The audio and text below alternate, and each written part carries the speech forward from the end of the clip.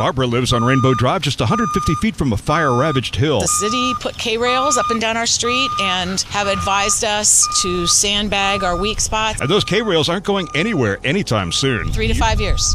And the reason being is that they're saying it's going to take that long for the vegetation to regrow. Dams and drainage were installed on this hillside by the city following devastating flooding in '69. This will be their first real test. Yeah, we were planning on going away this weekend, but I think we've decided against it because we're not sure what's going to happen. In Glendora, Michael Linder, KABC News.